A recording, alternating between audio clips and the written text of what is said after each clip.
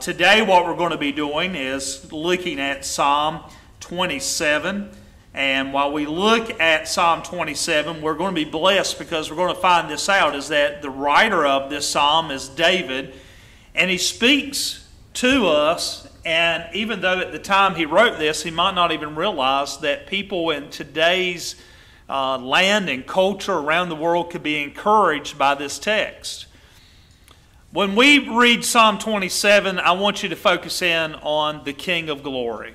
The King of Glory is who is, of course, Jesus Christ. But there's also going to be a theme in this is of how to face our fears.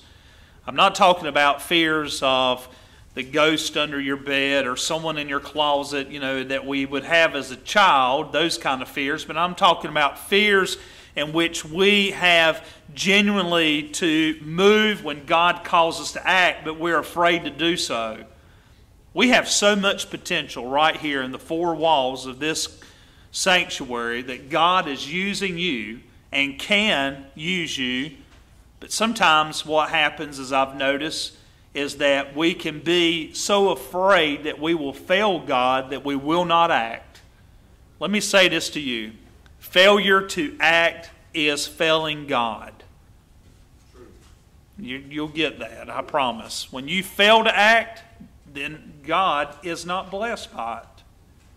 Let's look today at our scripture. This is a psalm of David out of the 150 psalms that you find in the Old Testament hymn book. David is one of the prominent writers. And David writes this, and he says in Psalm 27, our foundation will be all 14 verses. He says, "The Lord is my light and my salvation. Whom shall I fear?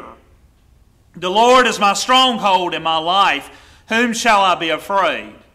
When evildoers came against me to devour my flesh, my foes and my enemies stumbled and fell. Though an army deploys against me, my heart is not afraid. Though a war breaks out against me, still I am confident. I have asked one thing from the Lord, and it is what I desire, to dwell in the house of the Lord all the days of my life, gazing on the beauty of the Lord and seeking Him in His temple. For He will conceal me in His shelter in the day of adversity. He will hide me under the cover of His tent. He will set me high on a rock. And then my head will be high above my enemies around me, and I will offer sacrifices to His tent. And with shouts of joy I will sing and make music to the Lord. Lord, hear my voice when I call. Be gracious to me and answer me. My heart says this about you. You are to seek my face, Lord. I will seek your face. Do not hide your face from me. Do not turn your servant away in anger. You have been my helper. Do not leave me or abandon me, God of my salvation. Even if my father and mother abandon me, the Lord cares for me. Because all my adversaries show me your way, Lord, and lead me on a level path. Do not give me over to the will of my foes, for false witnesses rise up against me, breathing violence. I am certain that I will see the Lord's goodness in the land of the living. Wait for the Lord. Be strong and courageous. And again I say, wait for the Lord. Amen. When David says the Lord is my light and my salvation, it goes hand in hand. The Lord is these things. And it wasn't that David wrote this in the past tense. He is saying that the Lord at that very time in his life was exactly that. He is his light and his salvation. It goes hand in hand, meaning that if you have salvation, you will be walking in the light. And because you are in the light, it proves to everyone that you are saved. You see, when we are in darkness, what that is saying to the world is that we are living in uncertainty and fear and in sin. Far too often we have people who claim to be Christians, but whenever the light comes on, almost like cockroaches in a kitchen, when the light might come on, they spread and you don't see them anymore. Now you're looking at me like I'm crazy saying, what do you mean cockroaches in a kitchen when the light comes on?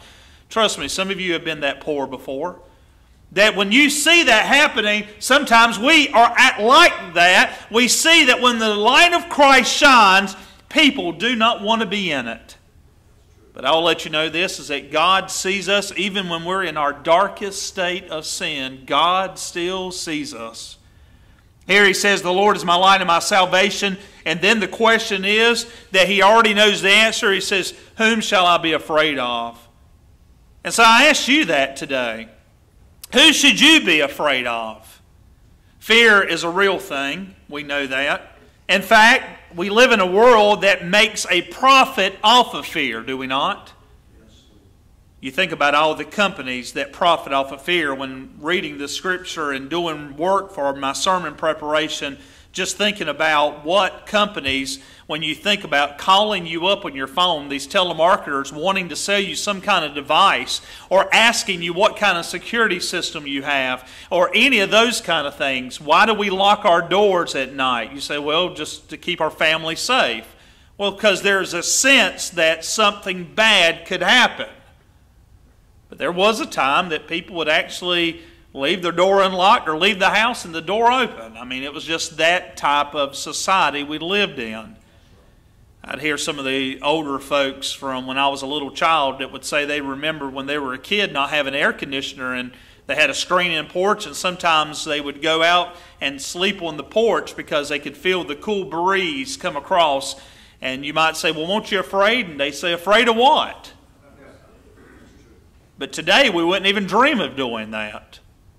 But I'll let you know that even though companies can make a profit off of fear, also you think about the government can play off of our fears. We're afraid, and that news will pump ideas of why you should be afraid. All the things that you should be afraid of, I'm surprised you even got out of bed today. Or maybe because you got out of bed, you're afraid your bed had bed bugs. You see, there's so many things to be afraid of, right? How about science? In the last several years, science has played on our fears. It's preyed on our fears that not even to leave our house or interact with people that during the time of COVID, and I'll say this, that people died in nursing homes without their family and friends around them because we were afraid that we would get them sick and that they would die by our visiting. What a sad event. And so we know that what we do is we see that science has played off on it. How about politicians? Elect this certain person and they will help you in your fears. You know, it's sad that we live in a political world now in which people try to get elected based on your fears. If you don't elect candidate A, then war will break out. If you elect candidate B, war won't break out. Let me say this to you. God is in control regardless of who you elect. And so regardless if it's government, science, politics, or any kind of company trying to profit off of fear, fear is a real thing. But Christ tells us that even when we are facing this, that we can face Him. You see, that's the opportunity today. You can go and embrace that four-letter word of fear. Or you can embrace faith. If you run to fear, I promise you, fear will fill you up. But if you run to the faithfulness of Jesus Christ, He also offers not only to fill you up with His love and peace, but to give it to you overflowing. The Scripture tells us plainly, even in the Old Testament, and then I will show you an example of this in the New Testament. If you turn your Bible over quickly to Isaiah chapter 41, you find out in Isaiah chapter 41 a very short passage of Scripture when it talks about this type of fear. And the amazing thing in this, whenever it says in Isaiah 41:10, a very important mark your Bible verse, the prophet tells us, do not fear, for the Lord is with you. He says, for I am with you. This is God speaking to His people. You know, it makes a difference who's with you if you're afraid. At night, now that Lincoln has got his own big boy bed and in the next room, he can still wake up in the middle of the night and he'll cry out for either mama or daddy. Any of you have ever had children that they're in the next room and they wake up kind of afraid because no one was in there and they call out for you? Have you ever done that? Maybe you called out for your spouse, where are you? And they were in the next room? Because you were on the couch? The point is, see, no man's looking around right now. That's all right. The point is that when they wake up and a child calls out for mama or daddy, the reason why they do that is because they are afraid and they realize what can eliminate that fear. Having the one they know that loves them and protect them in their presence. Can I give you a powerful political statement that is not? It is not political. This is a passionate spiritual statement. Stop trusting in man to take away your fears. Trust in the Savior to do so. Here it says that I will not fear, do not fear, for I am with you. Do not be afraid, for I am your God. If God is your God, you do not have to call out on man. If God is God, then you call out on Him, for we are then His children. And the verse continues, not only is He with you, but it says, I will strengthen you, I will help you, I will hold you up in my righteous right hand. Notice what the Father of glory says to His children.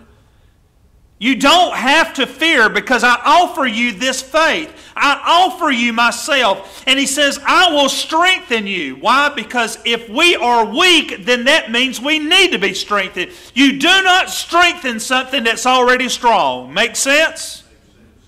And so by the writer saying that God will strengthen us, he says, I know you're my children, but because you're my children, I know also you're in a world that makes you weak. Fear can weaken us. Fear can weaken us spiritually. Fear can weaken us also physically. Living in fear. You know, there's conditions, isn't there, living in fear? Fearing of every little thing. The fear of spiders, the fear of the dark, the fear of paying your bills. Maybe you can get a doctor's note on that and send that to Duke Energy the next time you get something. Say, I have a medical condition. I have a fear of paying this bill. And then they might say, well, we'll just take away your service so you don't have to worry about paying it anymore. So the idea here is that we live in a world that the Lord knows that we're going to be living in some type of fear. Maybe fear of going on a mission trip. I will tell you that every mission trip I went on, my grandmother, God bless her, would always try to talk me out of it because she was so afraid that what was going to happen. Even when I went to Israel, she was like, oh, don't you know what's going to happen over in Israel? Oh, when I went to Africa, oh, what's going to happen to those headhunters? You know, they're going to have you in a pot of soup. You know, all of these kind of things. Trust me, they're not going to have me in a pot of soup. And the thing was, she was always afraid of me going, and I told her, I said, Grandma, don't you realize I could step out here right now, get in the car, and get hit and die just as easy as I could be overseas? She said, yeah, but that's overseas. She just couldn't get it. Any of you have mamas and daddies like that? Are any of you like that with your kids? All right, we're all honest here. The point is that we live in that state, but if you're too afraid to take a step of faith to do what the Lord's called you to do, then what will get accomplished? I'm too afraid to read the Scripture out loud. Can I tell you something? That if God leads you to do a Scripture reading, read it even if you mispronounce every name in it.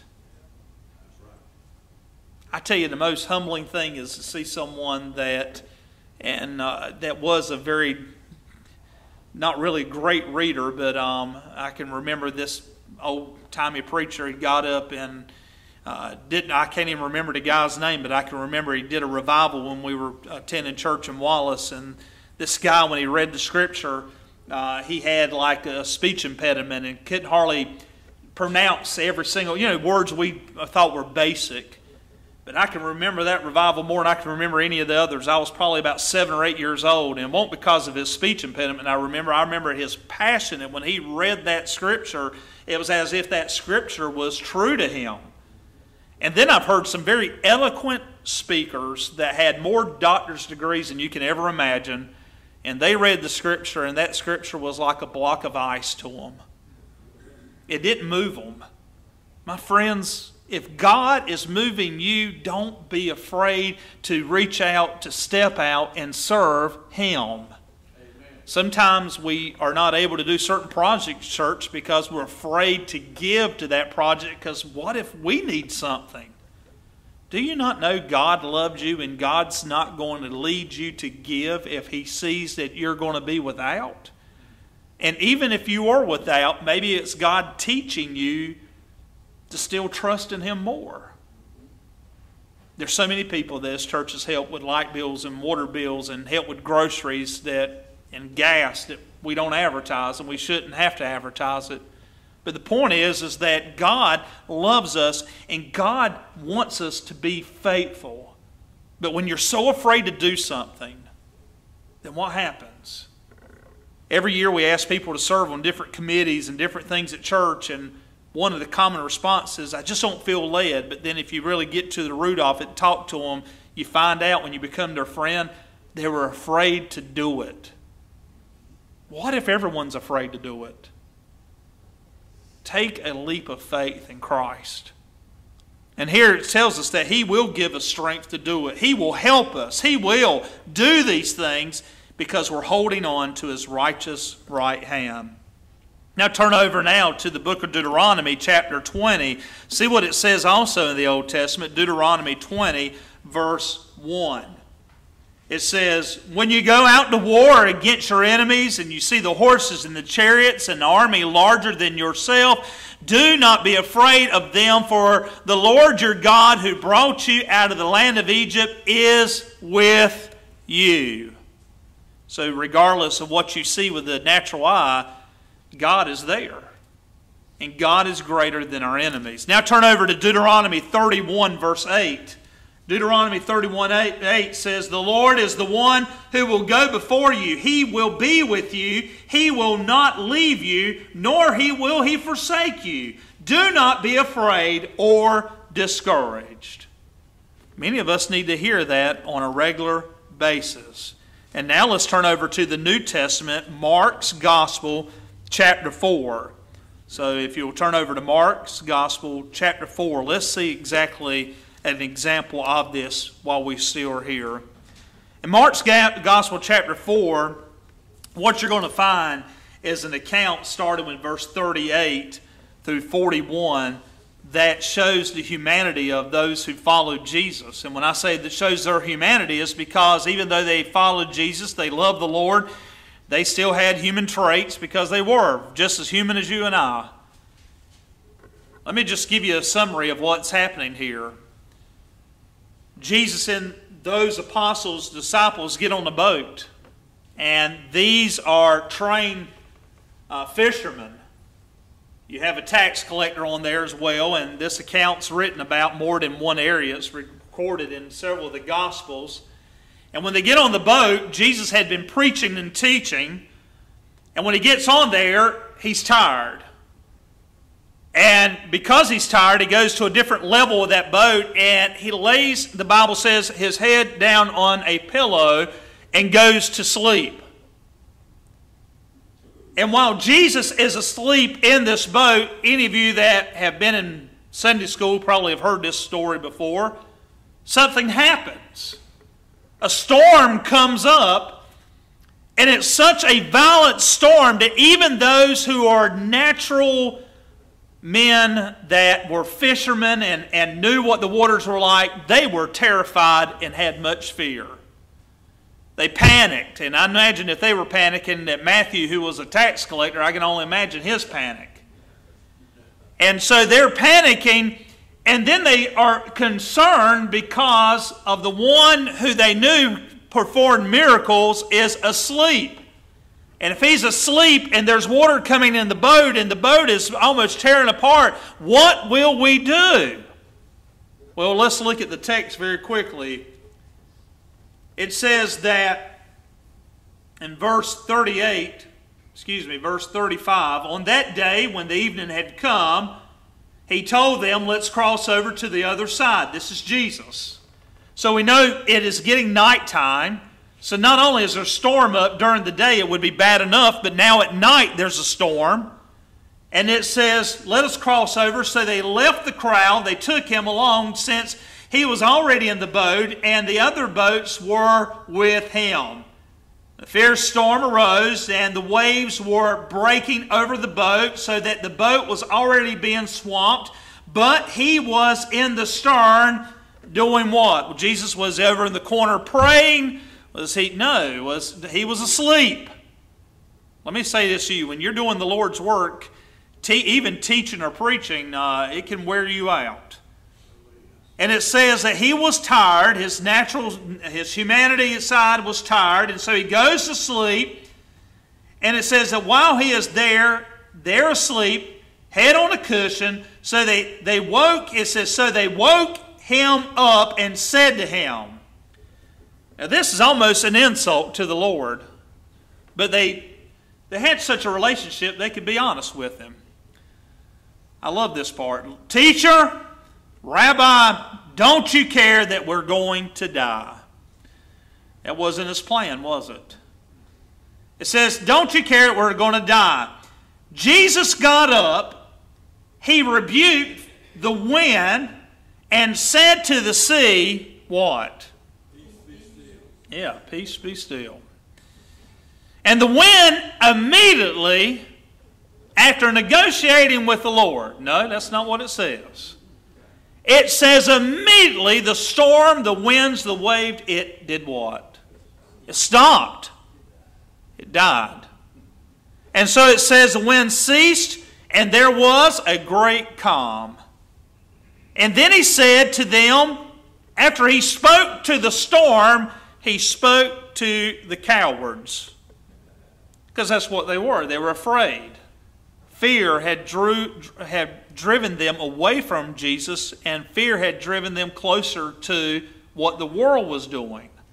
And notice what he does. It says, he spoke to them and said, why are you fearful? Do you still have no faith or little faith? And they were terrified, and they asked one another, who then is this? Even the wind and the sea obey him. Let's just spend a few moments here. Were they wrong for being afraid? No. Humanity was coming out. They were scared. About a week ago, I was traveling. I told this on Wednesday night. I was traveling to Chapel Hill.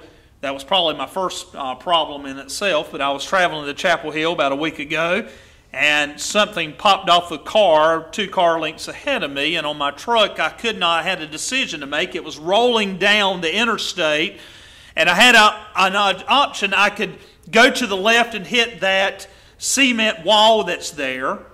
I could go to the right and would collide with another vehicle, or I could just brace for impact. And that's what I did. I braced for impact, and this large object come bouncing down, looked like a rim or a tire come bouncing, and hit the truck and smashed right into the truck and went off to the side. And at the time, yes, was I afraid? I was very afraid. Because I didn't know what was going to happen. I didn't have time to react except for just grab the wheel and hold on, and what was going to happen would happen.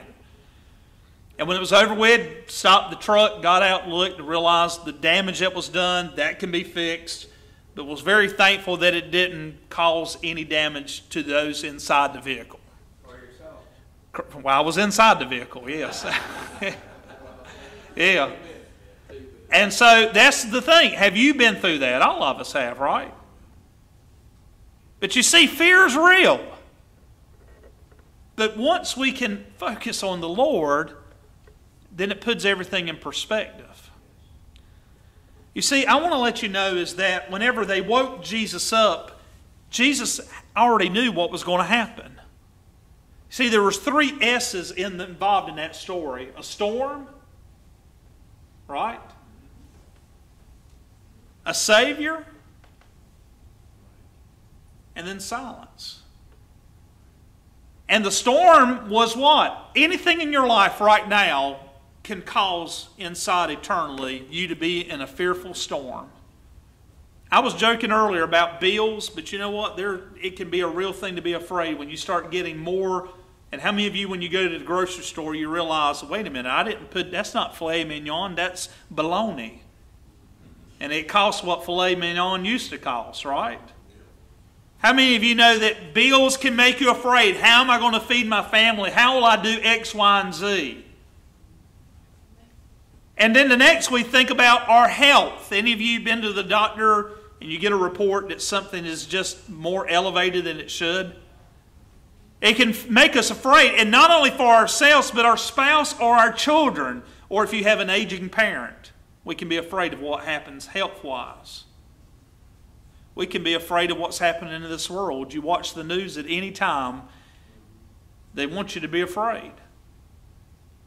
But we also need to understand, although fear is real and all of these things are real, that there is one who is greater than our fears. Amen. And He is not asleep. The one who is greater than all our fears sits on the throne of glory there in heaven, waiting for His Father to tell Him to come get His bride. His name is Jesus. And He is greater than those fears. And when we are afraid, at least we can do like those disciples in the boat. We can run to the Lord and say, we have true fears. When David wrote that psalm, he wrote about the one who would take away the fear and replace it with faith. Today, what do you have more of? It's easy, isn't it, to have more fear than it is faith? But how many of you can write down and think about, as Tanya comes up, how many of you could really think about all the things in your past that you were afraid of? All the things you were afraid of, and now you look back years later and you realize, well, the Lord got me through that. Can anyone testify? I'm not asking for a verbal testimony, but can you at least nod your head that there was something that was going on and you were afraid, you were concerned, it was legitimate, and now you look back and say, but Lord, the Lord was there right all along, wasn't He? Amen. Yes. I want to encourage you before we leave here this. Whatever is causing you to be afraid to serve the Lord, maybe you're afraid someone will make fun of you because you are wanting to serve Him, and you say, well, I can't serve the Lord because as I said earlier, maybe my reading, my speech is not like it ought to be. Well, you know what? Moses tried to pull that one too. And the Lord said, well, Moses, I've got your brother Aaron. But there was a reason He didn't call Aaron in the first place, because Aaron was a people pleaser instead of a God pleaser. That's how that golden calf came about. But God pulled Aaron along right with Moses. Maybe you're saying, I can't serve the Lord because I'm too young. I'm afraid of my youth and inexperience. Well, don't forget, there was a young man named Timothy that was told by Paul, don't let him look down on your youth. Maybe you say, I can't serve the Lord because, and you fill in the blank. It's interesting through Genesis to Revelation that there's so many accounts. One person I heard say there was 365 fear-nots in the Bible. Well, that's not true. There's actually more like over 500 fear-nots in the Bible. But think about what right now is causing you to be afraid to take a commitment for Jesus. I close with this. If Tanya, you want to just play just something very soft, I want to tell this because I think that it will speak to you. There is an article that I read on a Christian persecution website, and it gives updates on those who are persecuted because of their faith. In a recent article just this week that I read, in one of the African countries, a woman who was in the Muslim religion, married to a Muslim, her husband had left for 2 weeks to go on some type of trip. At that time, she had been invited to a Bible study held by a Christian family in that community. The woman went because it was a friend who invited her. Something amazing happened at that event. She got to know Jesus. This Muslim woman was excited about getting to know who Jesus Christ is. She accepted Him as her Lord and her Savior, and she rejected the teachings of her Muslim faith that she had. When her husband arrived back home and discovered her Bible and discovered that she had accepted Jesus, you would probably think the husband would be excited because her eyes were open to the newfound faith that has offered her eternal life. But instead, he beat her, he drug her out of the house, stripped her naked, wrapped her in a blanket, poured gasoline on the blanket. And last week, when he wrapped her in that blanket and poured gasoline on it, if you were to ask her, was she afraid? The answer would have been yes. But she did not recant her faith in Jesus. You see, her faith, even though she had fear of what was about to happen, she was still faithful. He poured the gasoline on that blanket that his wife was wrapped up in. He takes a match, he lights it and throws it on the blanket. The blanket's fire consumed the woman, and her flesh started to melt off her body. Thankfully, there were other believers in there that saw this at the time, restrained him, and were able to put out the flames and get her to help. She was taken to a hospital. She did not give in to those burns, although her body flesh was burned and will probably take some time to ever recover, if ever will recover fully. And the thing is, when I read that story, I thought to myself, if that were us, would the fear, when the moment that we got stripped naked, would we be afraid and said, no, I don't believe in Jesus anymore? Would we give up on Jesus the moment we were drug out of the house? Would we give up on Jesus the moment we were wrapped up in that blanket? No, I don't believe in Jesus anymore. Would we have given up on Jesus the moment the gasoline was poured on us? And you know the smell of gas, right? Would we have said, I don't believe anymore, it's a lie, I don't know Jesus? Would we have given up on Jesus the moment the match was lit? Because how many of you know it's not very smart to have fire and gas near each other, amen? Would we have said, I don't know the Lord, the moment the flame left the hand of the husband? That woman didn't. And I will tell you this, great was her faithfulness.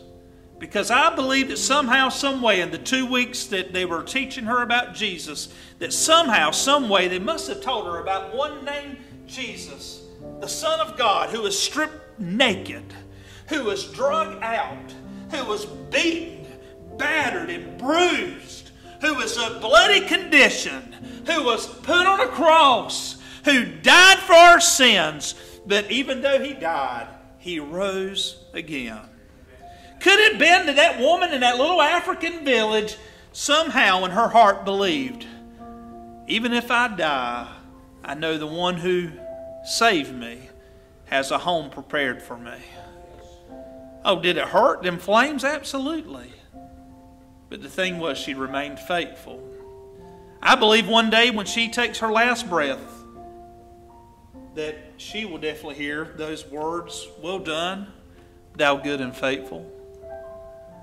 And what she was asked about her feelings about her husband and that church that did this, she said this, and I close with this. She said, "Will you pray that he will learn about the one I love named Jesus?"